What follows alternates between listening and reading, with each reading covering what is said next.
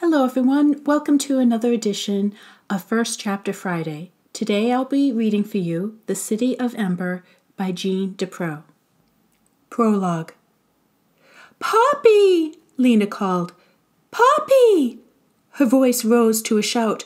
Such a little baby couldn't have gone far, she thought. Maybe down to the Green Gate Square where there were more people walking around. She began to run, and then the lights flickered and flickered again, and went out. Darkness slammed up in front of her like a wall. She stumbled, caught herself, and stood still. She could see absolutely nothing. The instructions. When the city of Ember was just built and not yet inhabited, the chief builder and the assistant builder, both of them weary, sat down to speak of the future. "They must not leave the city for at least 200 years, said the chief builder. "Or perhaps 220. "Is that long enough?" asked his assistant. "It should be. We can't know for sure." "And when the time comes," said the assistant, "how will they know what to do?" "We'll provide them with instructions, of course," the chief builder replied. "But who will keep the instructions? Who can we trust to keep them safe and to keep them secret all that time?" "The mayor of the city will keep the instructions," said the chief builder. "We'll put them in a box with a time lock set to open on the proper date." "And will we tell the mayor what's in the box?" the assistant asked. "No, just that it's information they won't need and must not see until the box opens of its own accord." "So the first mayor will pass the box to the next mayor, and then that one to the next, and so on down through the years, all of them keeping it secret all that time?" "What else can we do?" asked the chief builder. "Nothing about this endeavor is certain. There may be no one left in the city by then, or no safe space for them to come back to." So the first mayor of Ember was given the box, told to guard it carefully, and solemnly sworn to secrecy. When she grew old and her time as mayor was up, she explained about the box to her successor, who also kept the secret carefully, as did the next mayor, and things went as planned for many years. But the seventh mayor of Ember was less honorable than the ones who had come before him, and more desperate. He was ill. He had the coughing sickness that was common in the city then, and he thought that the box might hold a secret that would save his life. He took it from its hiding place in the basement of the gathering hall, and he brought it home with him, where he attacked it with a hammer.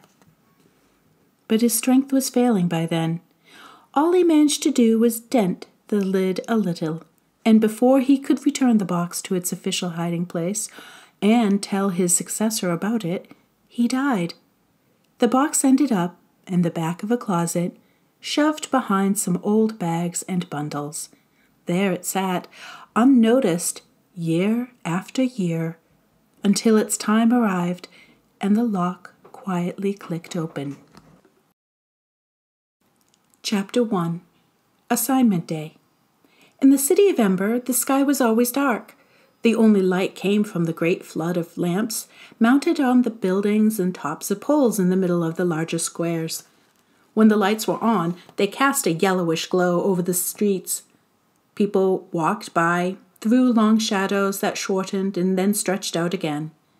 When the lights were off, as they were often between 9 at night and 6 in the morning, the city was so dark that people might as well have been wearing blindfolds. Sometimes darkness fell in the middle of the day.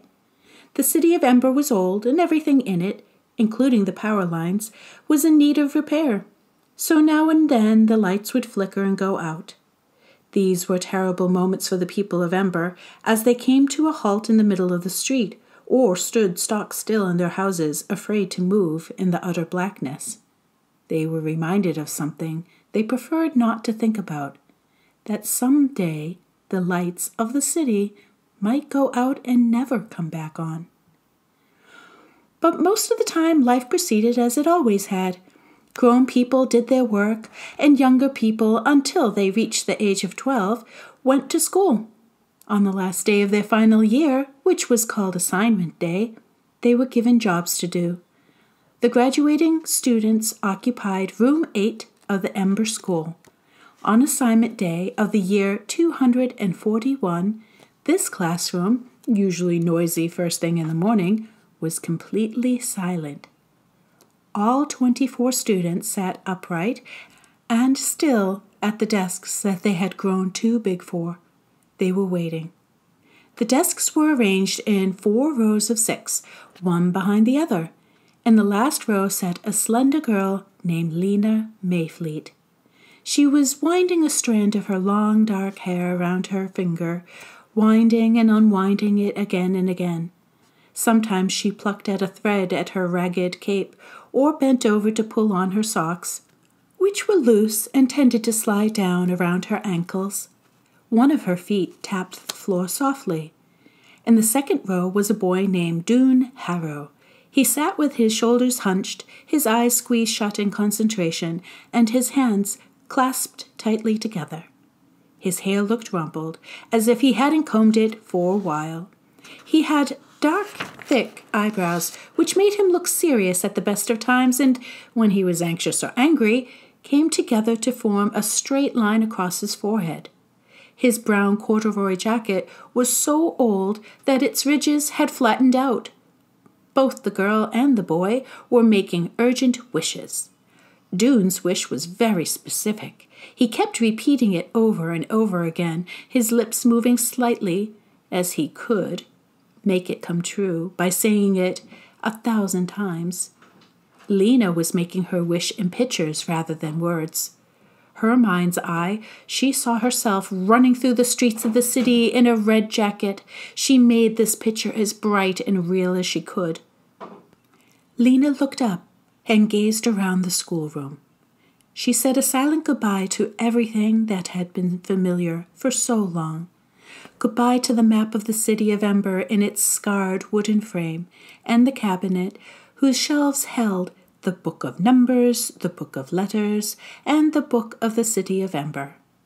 Goodbye to the cabinet drawers labeled New Paper and Old Paper. Goodbye to the 3 electric lights in the ceiling that seemed always, no matter where you sat, to cast the shadow of your head over the page you were writing on.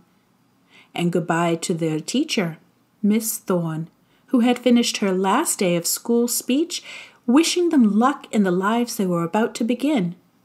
Now, having run out of things to say, she was standing at the desk with her frayed shawl clasped around her shoulders.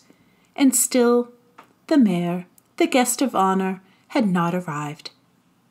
Someone's foot scraped back and forth on the floor. Miss Thorne sighed. Then the door rattled open, and the mayor walked in. He looked annoyed, as though they were the ones who were late. "Welcome, Mayor Cole," said Miss Thorne. She held out her hand to him. The mayor made his mouth into a smile. "Miss Thorne," he said, enfolding her hand, "greetings, another year." The mayor was a vast, heavy man, so big in the middle that his arms looked small and dangling.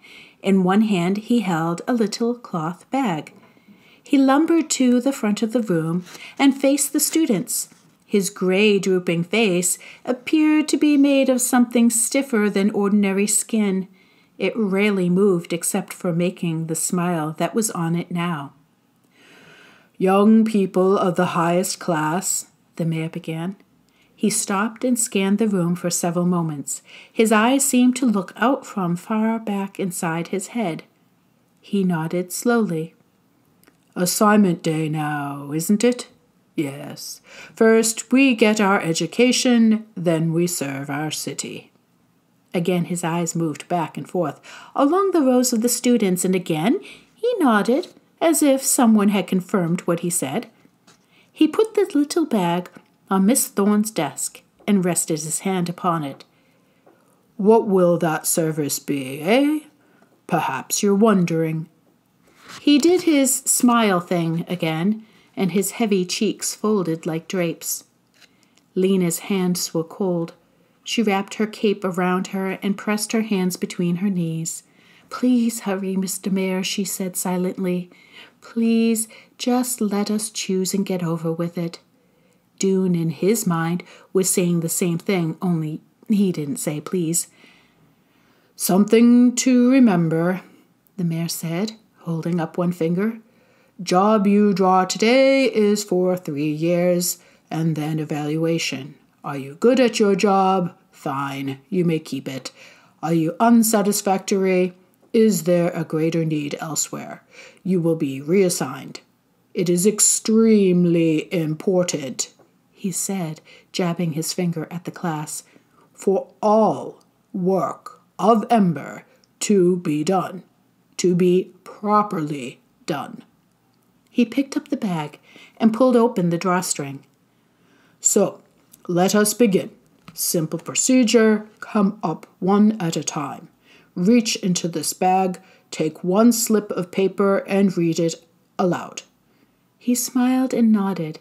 The flesh under his chin bulged in and out. "Who cares to be first?" No one moved. Lena stared down at the top of her desk.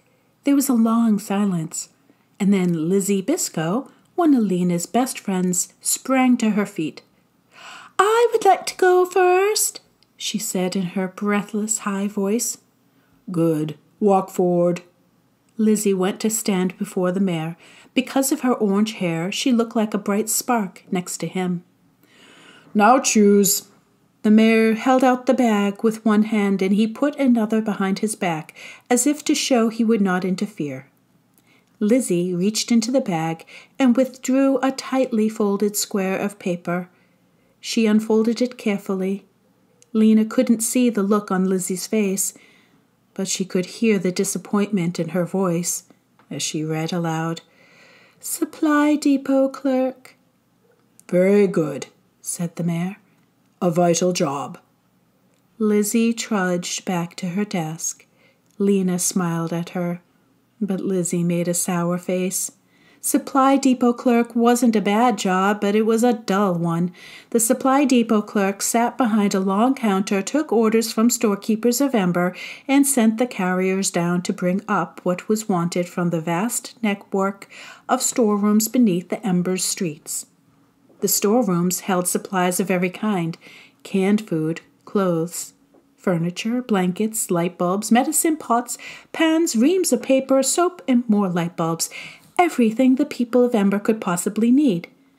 The clerks sat at their ledger books all day, recording the orders that came in and the goods that went out. Lizzie didn't like to sit still. She would have been better suited to something else, Lena thought. Messenger, maybe? The job that Lena wanted for herself. Messengers ran through the city all day, going everywhere and seeing everything. "Next," said the mayor. This time 2 people stood up at once, Orly Gordon and Chet Nome. Orly quickly sat down again, and Chet approached the mayor. "Choose, young man," the mayor said. Chet chose. He unfolded his scrap of paper. "Electrician's helper," he read, and his face broke into a smile. Lena had heard someone take a quick breath, and she looked to see Dune pressing a hand against his mouth.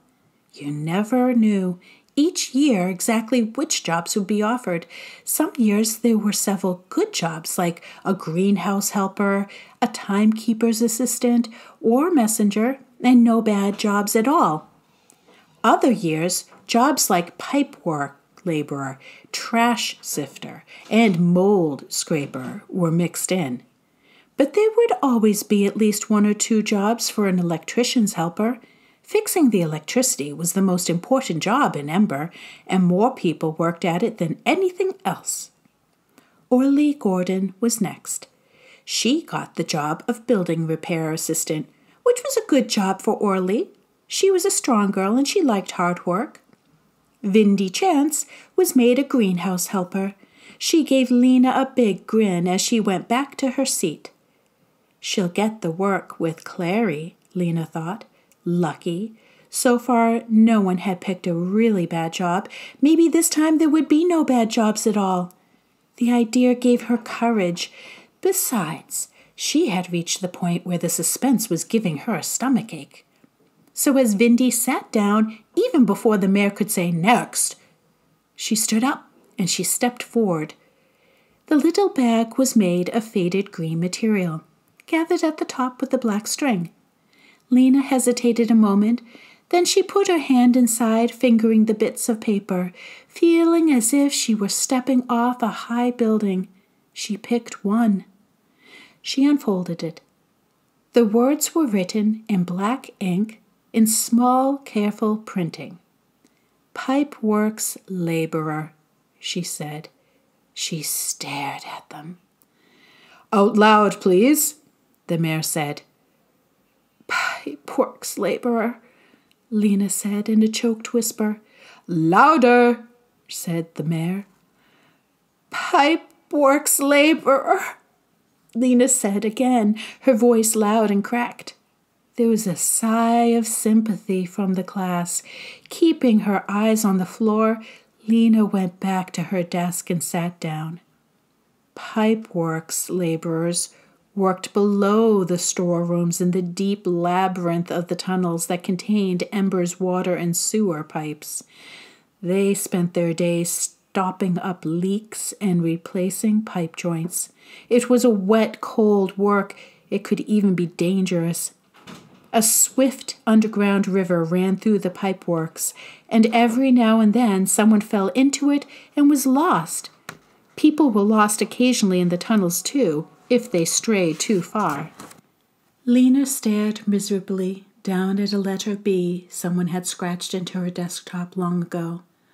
Almost anything would have been better than pipeworks laborer. Greenhouse helper would have been her second choice. She imagined with longing the warm air and the earthy smell of the greenhouse where she could have worked with Clary, the greenhouse manager, someone she'd known her whole life. She would have been content as a doctor's assistant, too, binding up cuts and bones. Even street sweeper or cart puller would have been better. At least then she could have stayed above ground with space and people around her. She thought going down to the pipeworks must be like being buried alive. One by one, the other students chose their jobs. None of them got such a wretched job as hers. Finally, the last person rose from his chair and walked forward. It was Dune. His dark eyebrows were drawn together in a frown of concentration. His hands, Lena saw, were clenched into fists at his side. Dune reached into the bag and took out the last scrap of paper. He paused a moment, pressing it tightly in his hand. "Go on," said the mayor. "Read." Unfolding the paper, Dune read, "Messenger." He scowled, crumpled the paper, and dashed it to the floor. Lena gasped. The whole class rustled in surprise. Why would anyone be angry to get the job of messenger? "Bad behavior," cried the mayor. His eyes bulged and his face darkened. "Go to your seat immediately." Dune kicked the crumpled paper into a corner, and then he stalked back to his desk and flung himself down. The mayor took a short breath and blinked furiously. "Disgraceful," he said, glaring at Dune. "A childish display of temper. Students should be glad to work for their city. Ember will prosper if all citizens do their best." He held up a stern finger as he said this and moved his eyes slowly from one face to the next. Suddenly Dune spoke up. "But Ember's not prospering," he cried. "Everything's getting worse and worse." "Silence!" cried the mayor. "The blackouts!" cried Dune. He jumped up from his seat. "The lights go out all the time now, and the shortages of everything. If no one does anything about it, something terrible's gonna happen." Lena listened with a pounding heart. What was wrong with Dune? Why was he so upset, and Why was he taking things too seriously? Miss Thorne strode over to Dune and put a hand on his shoulder. "Sit down," she said quietly, but Dune remained standing. The mayor glared. For a few moments he said nothing. Then he smiled, showing a neat row of gray teeth. "Miss Thorne," he said, "who might this young man be?" "I'm Dune Harrow," said Dune. "I will remember you," said the mayor. He gave Dune a long look, and he turned to the class and smiled his smile again. "Congratulations to all," he said. "Welcome to Ember's workforce. Miss Thorne, class, thank you." The mayor shook hands with Miss Thorne and departed. The students gathered their coats and caps and filed out of the classroom. Lena walked down the wide hallway with Lizzie, who said, "Poor you. I thought I picked a bad one, but you got the worst. I feel lucky compared to you." Once they were out of the door, Lizzie said goodbye and scurried away, as if Lena's bad luck were a disease she might catch. Lena stood on the steps for a moment and gazed across the Harkin Square, where people walked by briskly, bundled up cozily in their coats and scarves, or talked to one another in the pools of light beneath the great street lamps. A boy, in his red messenger jacket, ran toward the gathering hall. On Otter Will Street, a man pulled a cart filled with sack of potatoes, and in the buildings all around the square, rows of lighted windows shone brightly and deep gold. Lena sighed. This was where she wanted to be, up here where everything happened, not down underground. Someone tapped on her shoulder. Startled, she turned and saw Dune behind her. His thin face looked pale. "Will you trade with me?" he asked. "Trade? Trade jobs. I don't want to waste my time being a messenger. I want to help save the city, not run around carrying gossip." Lena gaped at him. "You'd rather be in the pipeworks?" "Electrician's helper's what I wanted," Dune said. "But Chet won't trade, of course. Pipeworks is second best." "But why?" "Because the generator's in the pipeworks," said Dune. Lena knew about the generator, of course. In some mysterious way, it turned the running of the river into power for the city. You could feel its deep rumble when you stood in Plummer Square. "I need to see the generator," Dune said. I have ideas about it." He thrust his hands into his pockets. "So," he said, "will you trade?" "Yes," cried Lena. "Messenger is the job I wanted most. And not a useless job at all, in her opinion. People couldn't be expected to trudge halfway across the city every time they wanted to communicate with someone. Messengers connected everyone to everyone else. Anyway, whether it was important or not, the job of messenger just happened to be perfect for Lena. She loved to run. She could run forever. And she loved exploring every nook and cranny of the city, which was what a messenger got to do. "All right, then," said Dune. He handed her his crumpled piece of paper, which he must have retrieved from the floor. Lena reached into her pocket and pulled out her slip of paper and handed it to him. "Thank you," he said. "You're welcome," said Lena. Happiness sprang up in her, and happiness always made her want to run. She took the steps 3 at a time, and she sped down Broad Street toward home. Includes today's episode. I hope you enjoyed listening, and I just want to add that City of Ember was one of the finalists of our whole March Madness program.